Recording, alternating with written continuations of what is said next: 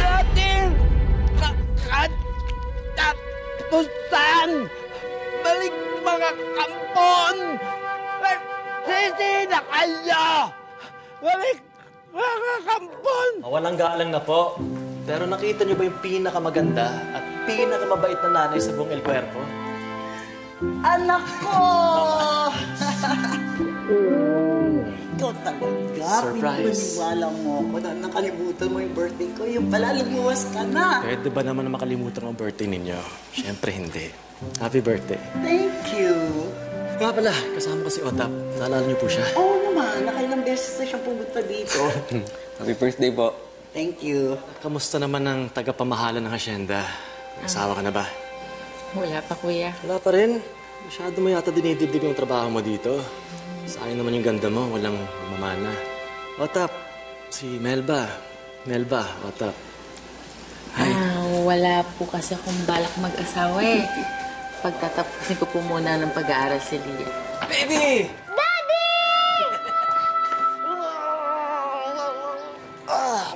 Bigat naman ang baby ko. Andito po kasi lahat ng bigat. Talaga? Opo, lahat ng teacher ko sabi, smart daw ako. Tagal ko nang alam yan. Hindi ko na ubusan na maikukwento sa akin eh. Miss na miss niyo na po kadaldalan ko, no? Oo naman, sobra. Nga pala, may bibigay ako sa'yo. Wow! Gusto mo ba? Opo, may kapo siya tulad ng sinusuot niyo sa trabaho. Nagkita na po ba kayo ni Mami? Hindi pa. Pero paano ko siyang kausapin maya-maya. Talaga po? Oo naman. Galingan niyo para po pumayag siya na may isang bahay na lang po ulit tayo titira. Bakit sa lahat ng lugar, dito mo pa talaga ako pinapunta? Dito kasi nag-umpisa lahat ng issues mo. Kaya dito pinakamagandang nakita kong umalis. Ayokong pag-usapan yung nakaraan. Gusto ko pag-usapan yung sa atin. 1 taon na tayo magkahiwalay, Janelle. Miss na miss ko ng anak ko. Miss ko kayong makasama sa bahay. Mahal kita.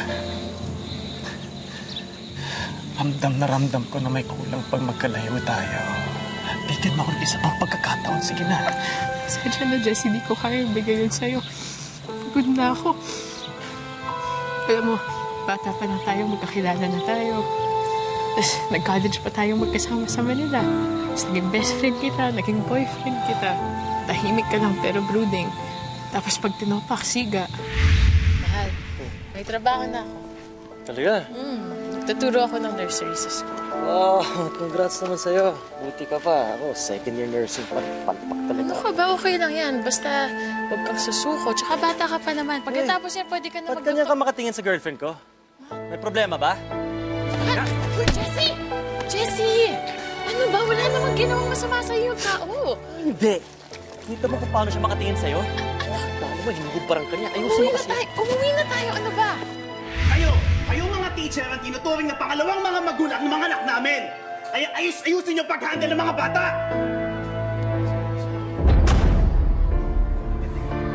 Stupido. Jessie! Jessie! Jessie, tama na!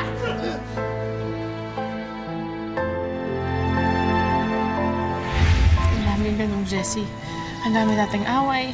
Ang dami mukhang binasag. Pero kahit ganun, di pa rin kita sinukuhan kasi mahal na mahal kita. Pero nagbago naman ako nung pinanganak si Sunshine, di ba? Ay, hindi na ako nakikipagbasag ulo. Graduate ako ng nursing. Kahit pa paano, maayos naman ako, di ba? Nagbago ka nga. Hindi ka na nakikipag-away. Pero grabe ka naman kung uminom. Parati ka na lang lasing. Tingnan mo yung kabaligtaran ng mga nurse. Yung mga nasa preso. Opo. Tayo na white sila. Naka-orange. Sinasabi. Otap, ano naman nangyari? Nakaaway yung head nurse. Nag-resign sa hospital. Ano? Sige, salamat. Ako nang bahala dito. Jessie, baka naman may matutulong ako sa'yo. Ang tulong sa akin. Ang matulong sa akin, gawin mo alak to. Tabang. Ang tabang.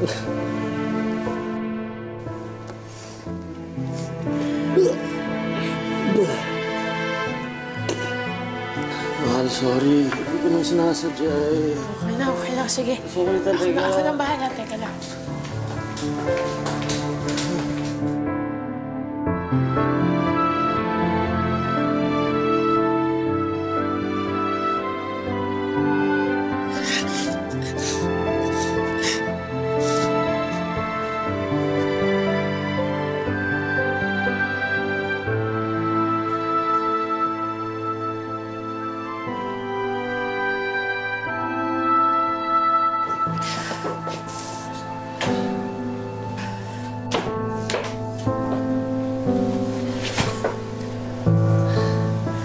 Natanggap ka ba sa trabaho? Ano nangyari sa mukha mo? Ano yan? Walang nangyari. Ano, napaaway ka na naman? Nagpakalasing ka na naman? Kailan mo ba titigilan yung bisyo mo? Kailan mo ba aayusin yung buhay mo? Kung hindi man lang para sa amin ng anak mo, hindi para sa'yo! Just leave me alone. Ano ba? Buhay mo na yan! Just leave me alone, please! Leave me alone!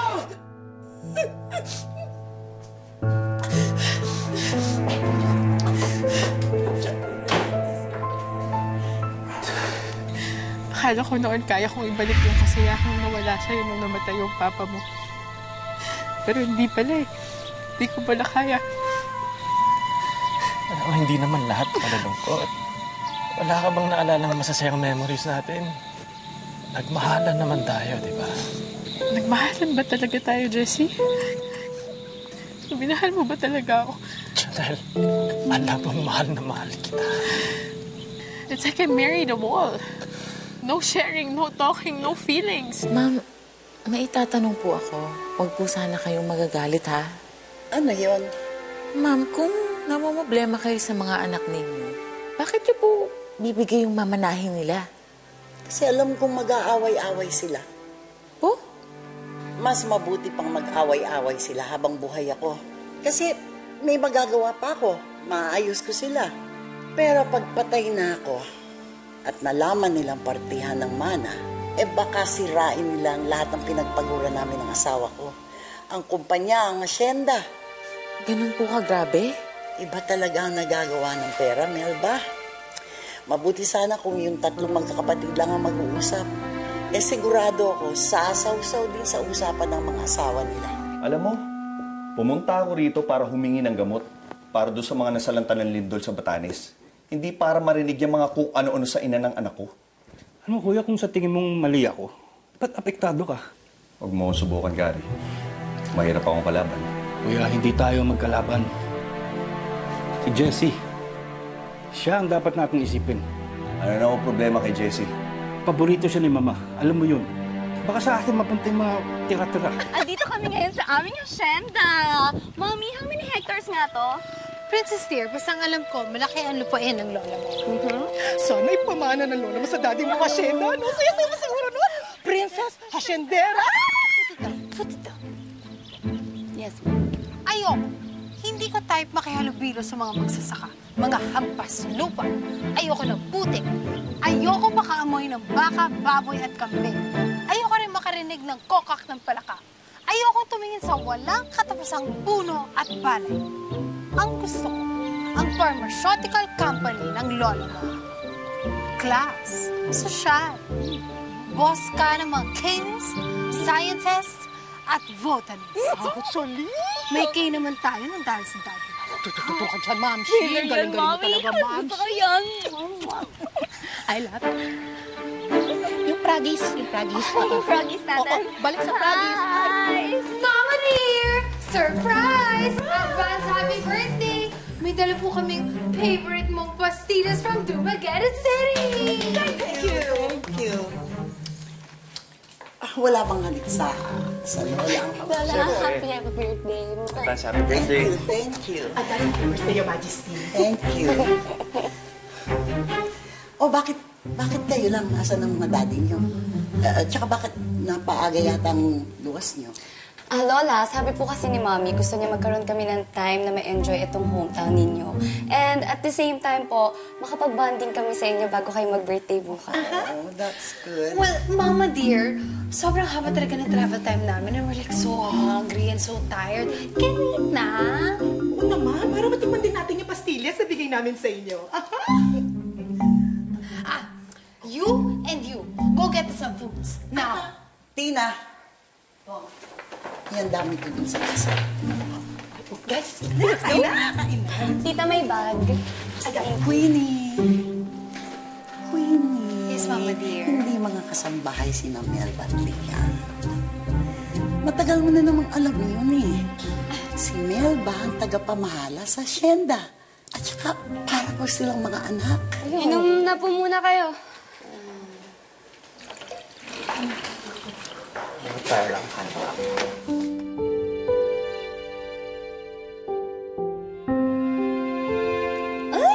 Ay, ako naman. Okay ka lang ba? Wait lang po.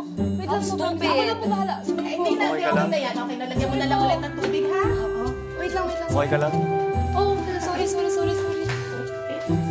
Tita, are you okay? Are you okay? Sorry po. Ako na. Hindi ako nagawa. Hindi na. Ako na. Hindi, okay na. Sige po. Okay na daw siya. Kaya na. Salamat po.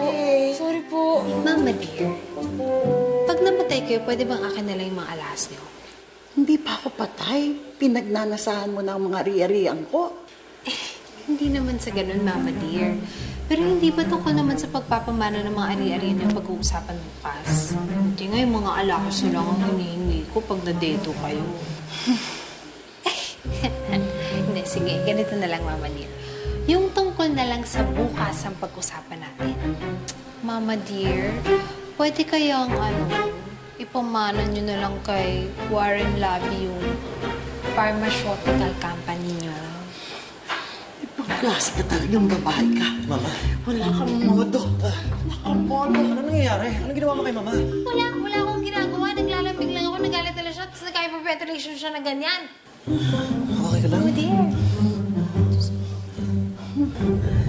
Anak, naminito yata. Ano yun? Uy!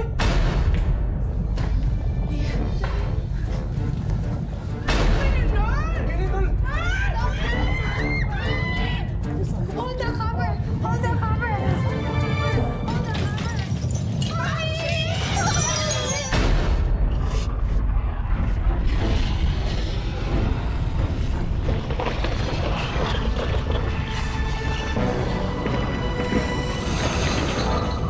Mama dear, sa tingin ko, isa ako sa mga dahilan kung bakit tumaas yung high blood niyo. Kaya mabuti po siguro na alis na lang po muna ako. Tapos magsa-sightseeing muna ako habang kumakalma kayo. Mama, sasama ako. Hindi ka sasama. Para pag kailangan ng lola mo ng tulong, nandito ka. Whitney dear, Mamshi? ilabas mo ang beachwear ko. Maliligo ako. Sure ka? Gusto ko lang naman maramdaman na talagang nag-out of town tayo. And swimming is the key. Tignan mo, parang masarap naman mag-swimming dito. Tahimik. Walang katao-tao. Mukhang malinis, ha? Okay. Makaka-rest in peace ako. Rest in peace? Oo. English lang, makakapagpahinga na mapayapa. Ang slight-slight mo doon, ang clever mo doon. Diba?